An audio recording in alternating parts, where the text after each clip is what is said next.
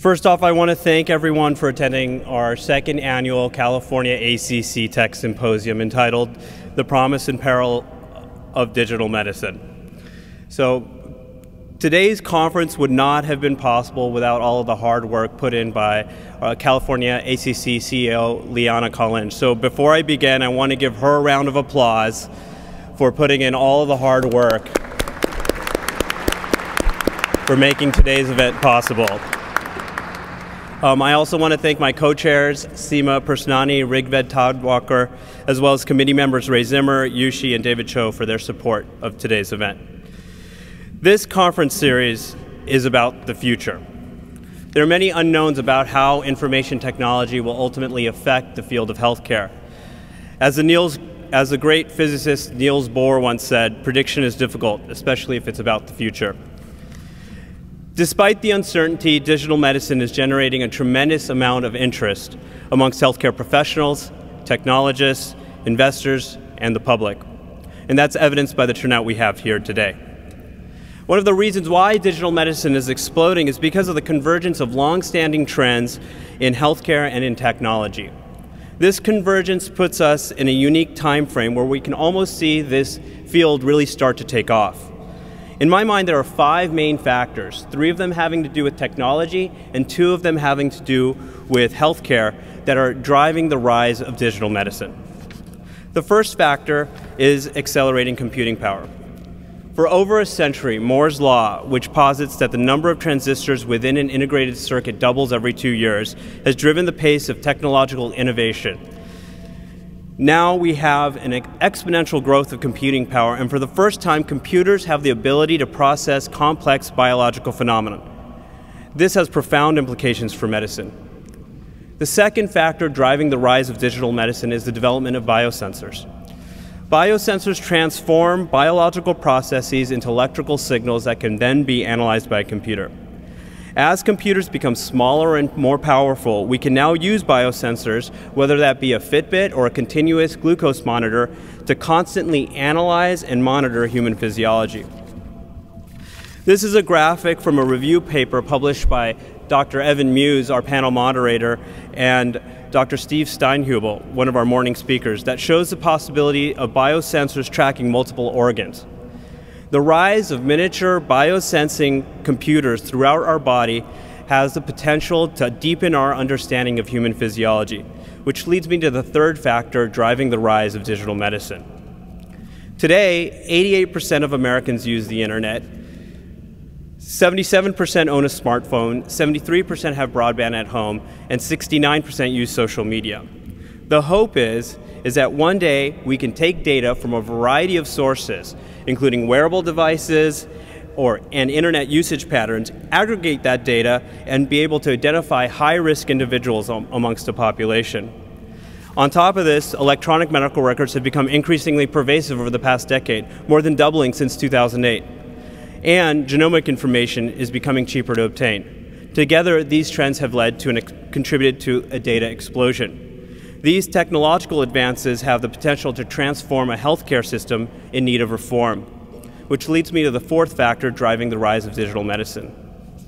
Currently, the vast majority of healthcare dollars are spent on the sickest amongst us.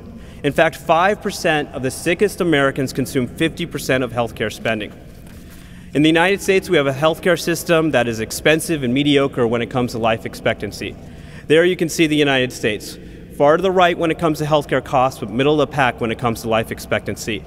This reality has led many to look to technology to be able to provide a cheaper, more effective solution. And that solution doesn't seem to be coming from our politicians. On the one hand, Republicans can't admit that Medicaid and Medicare both cost less on a per-patient basis than private insurance. On the other hand, Democrats won't admit that we're spending way too much on healthcare. Health expenditures make up 1/6 of GDP, but no American actually wants to spend 1/6 of their income on healthcare. Which leads me to the fifth factor driving the rise of digital medicine, which is a shift from volume to value. We are now seeing there's greater and greater consensus that more healthcare isn't necessarily better healthcare. we're seeing a shift away from fee-for-service medicine towards bundled payment, a shift away from taking care of individual patients to taking care of populations of patients, a shift away from treating patients just at the end of their life to thinking about how we can prevent disease before it becomes chronic and very expensive. Digital medicine offers us tools to be able to do that.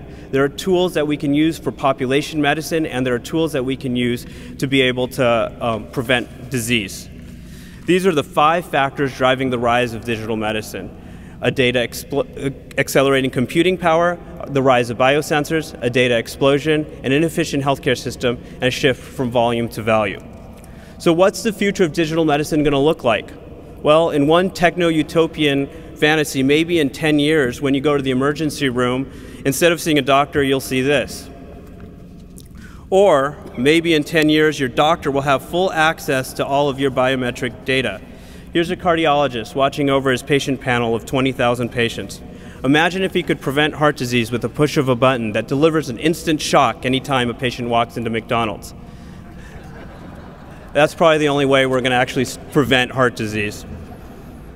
Regardless of where digital medicine will be in 10 years, the future of this emerging field is likely to be shaped by the speakers presenting here today. Each one of these speakers has made contributions that have laid the foundation for a new digital medicine era. To start this conference, I would like to introduce you to the speakers, but before I do that, I want to put their contributions into context. Over the past 14 years, there have been key digital health milestones which have led us to where we are today.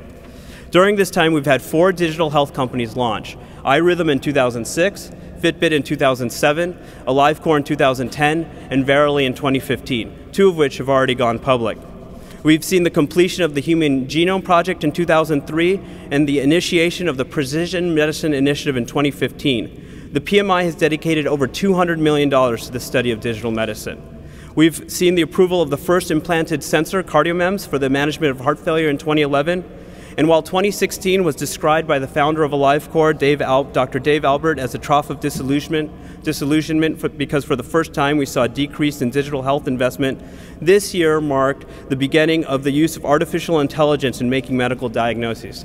In February, Stanford researchers announced they had trained a neural network to more accurately identify melanoma than board-certified dermatologists. So let's move on to the speakers. So Dr. Michael McConnell is the only one of our speakers who has his own sign, the McConnell sign, which on echo can identify a pulmonary embolism. In 2015, he launched the My Heart Counts app on a smartphone, which recorded data of close to 50,000 participants. The resulting paper was published in JAMA in 2016. In 2015, Dr. McConnell joined Verily, a subsidiary of Alphabet, as the head of cardiovascular innovations. Anna Sherbina is a big data guru. She's developed algorithms that can digest massive genomic databases. And one of her algorithms was able to identify biological ancestry within a diverse genomic database from different human societies.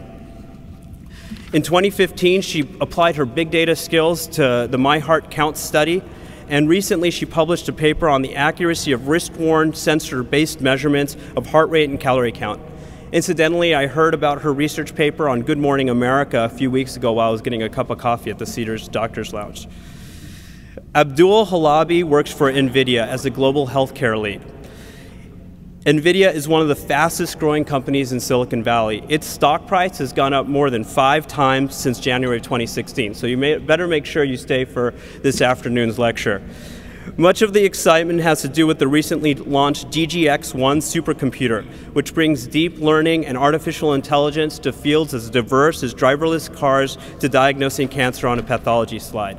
In 2016, NVIDIA announced a partnership with Mass General to use artificial intelligence to advance radiology, pathology, and genomics. And this year, NVIDIA announced that it was going to train 100,000 developers in deep learning to bolster healthcare research.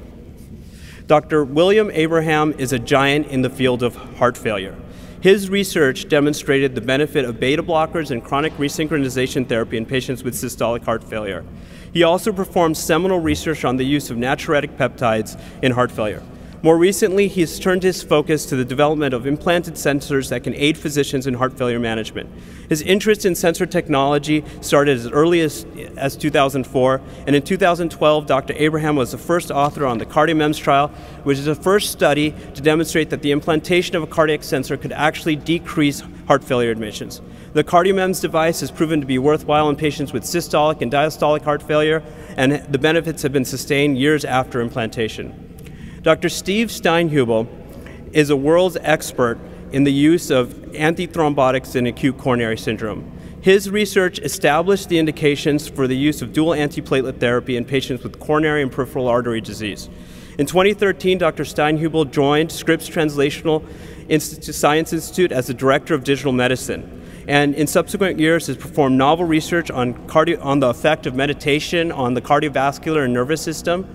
He's done research on using electronic health records to detect heart failure, as well as research on the use of wireless self-monitoring program on health behaviors. In addition, he's published influential editorials in JAMA and JACC on the future of digital medicine. And in 2016, his team, which includes the panel moderator, Dr. Evan Muse, and Eric Topol, his team was granted a $120 million grant in precision medicine to study mobile apps. Dr. Szilard Voros was an early pioneer using imaging and genetic testing to predict cardiovascular risk. In 2009, he developed a blood-based gene expression test to assess whether patients had obstructive coronary disease. This test was named by Time magazine as one of the top 10 medical breakthroughs of 2010. In 2011, he published a paper on lesion-specific and vessel-specific coronary calcium scores that has the potential to be more predictive than traditional coronary calcium scoring. In 2012, he founded the Global Genomics Group, and he holds 5 patents, including a patent for the lesion-specific coronary calcium scoring system and his blood-based genetic biomarker for diagnosing coronary disease. Vic Gandotra has been at the intersection of some of the most, Vic Gandotra has been at the intersection of some of the most important tech turning points over the past 20 years. He spent 16 years at Microsoft and 7 years at Google. In 2003, he was named by MIT Technology Review as one of the top innovators under the age of 35. In 2005, he led a team that launched Microsoft Live, which eventually led to the Microsoft Outlook calendar and the search engine Bing. In 2007, Vic joined Google, where he had a prolific career. He launched the Google smartphone app for Google Maps, the Google I/O conference, Google Photo, and Google+.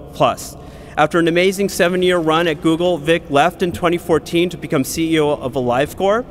Folks, these are the people who will shape the future of digital health. It is my great honor to introduce the 2017 California ACC Tech Symposium and our first speaker, Vic Gandotra.